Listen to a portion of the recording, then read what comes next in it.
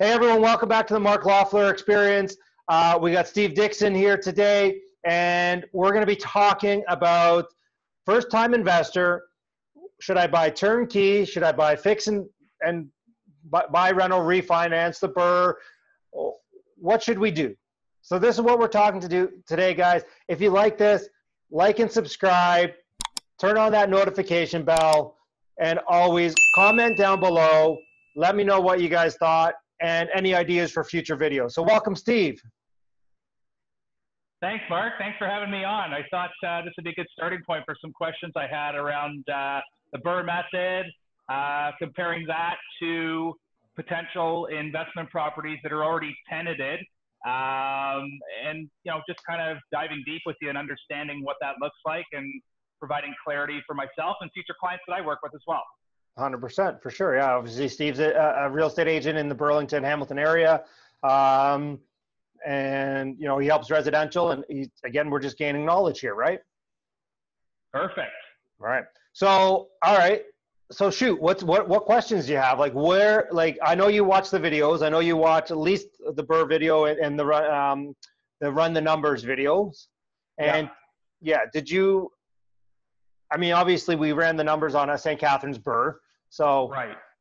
Yeah, so where are you at? Like, what are you thinking? Like, what have you done so far? Where are we in the process?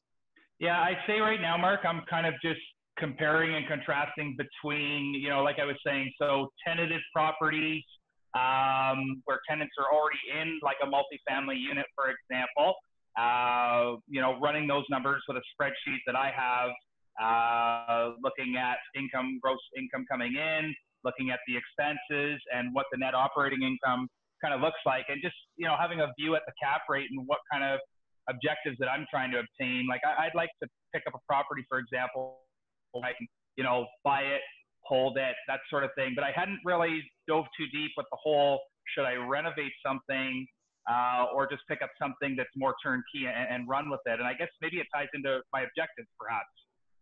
Yeah, what's your goal really at the end of the day? My goal is to pick up investment property and build future family wealth down the line that serves me as I get older. Okay. How many properties are you thinking? Are you thinking 1 or 2, 3? I'm leaning 20? Toward duplex, triplex to start, and maybe you might change my thinking on that, but that's where my head's at right now. Well, I tell everybody from 2 to 4 units is where you maximize your return. Okay. So, number one, like you're looking in the right area. Yet, how many do you like? Are you going to self-manage? Number one, are you how many of these do you want? How many triplexes do you want? Fourplexes do you want? Like, what's the goal at the end of the day? I would say the goal, over the next couple of years, would be maybe, I don't know, 6 to 10 units. Okay. So, if you added 1 triplex a year for the next 3 years. Yeah. That would be okay. Or that'd be awesome. Or, one duplex a year for 4 years, 5 years, one for every 5 years. Yeah. And then you have 10 units, and that in Hamilton, that would, at this point, that's $3 million in real estate. Right. That's not a bad portfolio. If you just did nothing else and you just paid off the mortgage, you'd have $3 million sitting there. Yeah, I'd be okay with that. That'd be a good goal to work towards. And I think for me, it's just about increasing the breadth of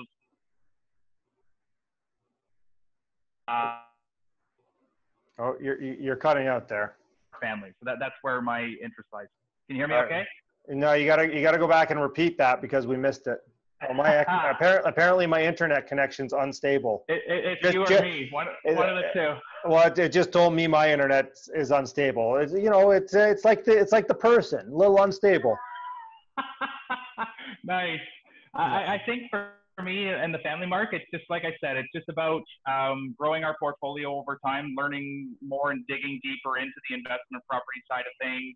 And I like the idea of the multifamily option, and just, do I want to go through the conversion portion of that and convert it, or do I buy something that's already legal, duplex or triplex, and and run with that. And I just wanted to understand at a higher level the pros and cons of that.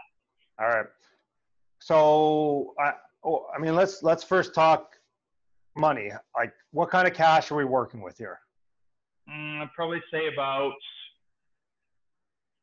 75 to 150,000. Well, that's a big gap. Is it 75 or 150? So I don't. Let's say like probably about 150. Okay. Yeah. Is that coming off a line of credit? Likely cash. Cash. Okay.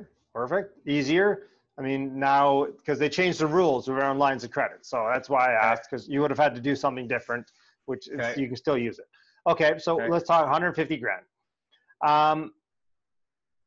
I mean, what have you looked at so far? Like are you looking downtown? Like, what kind of pricing are you looking at? I'm sure you've looked at some stuff, right? Yeah. Downtown, like kind of, 450 to 600K, kind of in that range, I guess. Yeah. So, I mean, you can get something like, this is how I started. I never was doing, I've never done a conversion. I mean, I've renovated tons of stuff. I've added, well, maybe I've added a couple of units to places, but I just buy existing, and I've just, as tenants leave, turned them over. Okay. Right. And added value. Added value. I just made them nicer, got higher rents, which added value, obviously, because the more rent you get, the more it's worth. Right. Which is super simple I get cash flow from day one. I don't have to, I just run it, and then somebody leaves, I go renovate the unit, right? So, I mean, the difference, like, you can buy a legal duplex now that maybe is a bit run down, and then over time fix it, right? And add value that way, rather than going through the whole conversion process. Because now, if you go through the conversion process, well, I mean, you're 3 to 6 months, depending on how, what, where, and why. Like, your renovation costs are going to be probably in the $100,000 range, $80,000 to $100,000 range. Yeah. And I mean, everybody's getting them done now. You'd use one of the 2 or 3 or 4 guys who are, basically cookie cuttering it. So it'd be fine. Yet, I mean, it'd be a lot more expensive. Like, you're 20% down, then you'd have an extra $100,000 on top. So now, the thing it comes down to, though, is in a year when you're going to look at another property, are we saving that money again to buy, or do we need this property to be worth so much so we can go buy the next property? Right. Yeah, valid question. I'd say I want to expand and pick up more units in the future. So, well, I understand that. Yet, so the next time we're buying a property, where's that money going to come from? Does it need to come from, like, the existing portfolio? Is that basically, because that's what a BRRRR will do, right? A BRRRR will fund the next property, or at least a portion of it. Because of the refinancing component, right? Because of the refinancing component. Okay. So you can buy something that maybe is not going to give you maybe you're buying something at 500, you're putting 40 in, and now you're worth 600. So you can get some money out. And as long as you're saving enough, I mean, at the end of the day, if your goal is to buy one a year, by year 3, the first one's buying you the next property. Right. It just depends on how much you can save and that type of thing, right? And to buy the next property. And you can still increase value. You're just not increasing it from, say, 450, 500 to 650, 700. Right. Okay. So, I mean, that's really where you got to plan that out. Yeah. Do you recommend one way or the other for seasoned investors versus people that are newer to investing? I mean, so changing use is always a great way to add value. Anytime you change use and, like, add, so, I mean, you take a cornfield and you change it to residential zoning, right? Now that's worth so much more than it was as a field, right? You take a single family, you change it into a duplex, it's worth more. So change of use, I mean, there's obviously the more complicated you get, the more value it adds, yet, you know, it does add value. So you kind of, I mean, it comes down to how complicated do you want to make this. You can go buy a duplex, already done, legal, yeah, and you know, tenanted, and just wait for those tenants to leave. And when they leave, you renovate the unit, spend 10, 20 grand, you know, clean it up, do whatever. Even if you like, sometimes you just paint and clean it, and you're increasing $500 a month. I mean, rents are still going up year over year, 8% in Hamilton, right? Right. Okay. So sometimes it's just waiting and just. Where do you think the ideal spots are to invest right now? Like when I looked at your Burr video, you had given the example, like you mentioned earlier, with regards to St. Catharines. You know, I've been looking a little bit out there, but more so in some of the Hamilton areas, Corktown, Delta, that sort of thing. Like what do you recommend there area-wise? You know what? So, I mean, you get more bang for your buck out in St. Catharines, well in Niagara, Brantford. Yeah. So your 150 is going to go farther. It's a little bit higher cash flow initially. Over time, I think the better investment is downtown Hamilton. I just think like the art scene and the foodie scene, and I mean just jobs in general. It's, at the end of the day, a lot of people are getting priced out of those markets for rental, for buying, and that's why they're going out to those other areas. You know, I don't think you can go wrong in any of those areas. Okay. I think if you buy right, I think you're going to have less lift on something like a property in Welland compared to St. Catharines, or, you know, compared to Hamilton. If you then take that unit, clean it up, and, you know, you're gonna have less lift in rents, less lift in value, right? Right. Okay. Yeah, that helps. Yeah. Because it's kind of leaning towards downtown Hamilton, some of the areas through there. So, like, if your goal is to buy this one, you know, sit on it for 2 years, refinance it, and, you know, save some money, go buy another one, and, you know, do that again in the next year type thing, or the 2 years after that. And then, you know, your 5th year, you have 3 properties, you refinance, you buy a 4th. Like, that's totally doable, right? Yeah. And then it becomes either you can keep doing that and it's going to keep funding deals, or you can sit there and pay down the mortgage, and, you know, at some point you're going to have a $4 to $5 million portfolio just sitting there paying you. Yeah. You know, like a lot of guys, if your goal isn't to own 200 units, and if the goal is to own like 10 to 15 units, you buy them, it's kind of set it, forget it. You take any cash flow, you're paying off a mortgage, and then once you pay one off, you pay off the next, right? Because, I mean, you probably don't need the cash flow to live. Right. But and it's future, right? Yeah, that's true too. Yeah. Okay. You mentioned earlier on maybe more so on the lending side, when it comes to investing in property, the difference of having cash or using line of credit. Some of the differences would be in your eyes? I mean, in my eyes, there's no difference. The difference on the lending side is now you gotta take your line of credit and you gotta put it into a GIC. Right. They just don't want to see that your down payment is coming from the line of credit. So you just put it in a GIC for 3 months and say, oh, I have a 3-month GIC. That's what's going to pay. They're like, oh, okay. Yeah. It seems silly. Yet, again, this is what we were doing 5 years ago, and we're doing it again because they think that this is – everybody's buying houses 100% down, and we're all going to be screwed. And yeah, for sure. Okay. I've heard of some people that are, you know, the general rule of thumb with income property is 20% down, Mark. Like I know some people are getting away with doing, in some cases I've heard less than 20%. Like maybe you can dive a little bit deeper into that, or are people doing it unethically? Like what are they No, doing? no, no, no. I mean, maybe some people are. Yeah. Yet, like a lot of people are doing.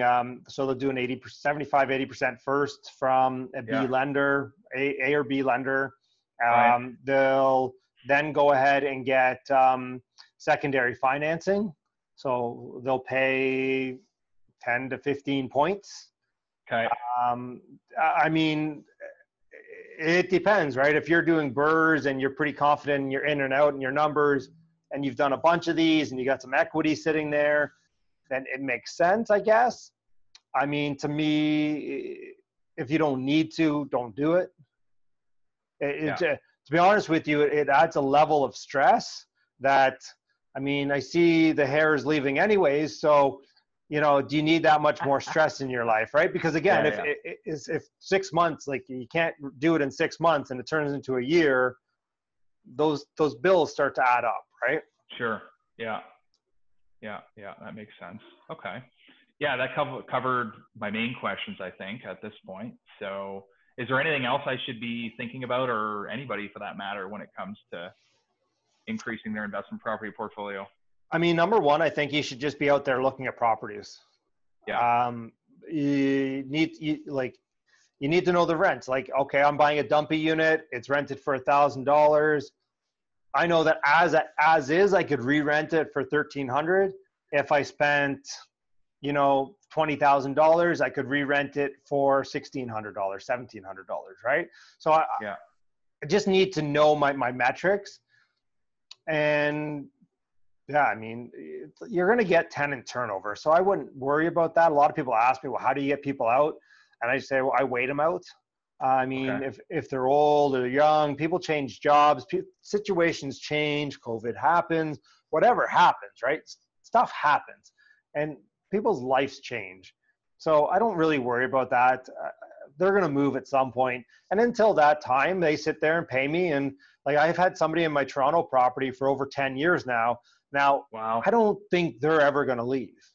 Like they got such a sweet deal. I mean, they're paying like $1,500 for a 2-bedroom apartment in Toronto. So they may never leave. But again, I have no stress. They shovel the walk, they take out the garbage, they fix little things, or even in their the other unit there. Like it doesn't matter to me. It's like, okay, I'm probably losing $1,000 a month. You know, if I paid them to leave, then maybe, but you know, again, it's easy, right? Who needs the stress for $1,000 a month? Yeah, for sure. How do you see investor appetite out there with in a COVID world? Like, what are you seeing changes or whatnot? You know what? There's people who are scared, and I say be greedy when others are fearful. I mean, I'm buying right now. I'm looking at deals. I've got the 30 unit I'm closing in July. Nice. You know, we're renovating. We're doing a whole bunch of stuff. Like, I mean, I'm looking at another one that I think I'm probably going to buy. So who knows, right? But you're not getting great deals yet. I think when this is over, like things are going to pop. Yeah. So I think now is a good time to buy. Yeah. Makes sense. Okay. I mean, you can check out my last video was the market update video. Well, depending on when this releases, because if we have Ian Zabo on, if he can figure out how to work Zoom, then he might be on tomorrow. But Steve might be on tomorrow, or who knows. That's hilarious. Nice. Yeah. Okay. Yeah, that covered it, Mark. Like as far as a couple key questions I had, I took note of a couple things. So, and the Burr video was really helpful too. So just the numbers example that you gave out, that was good. So. Good. All right, man. Well, you know, thanks for reaching out. Good luck. If you have any other questions, let me know. Happy to help. Perfect. Thanks, Mark. Right. Thanks, Steve. Cheers.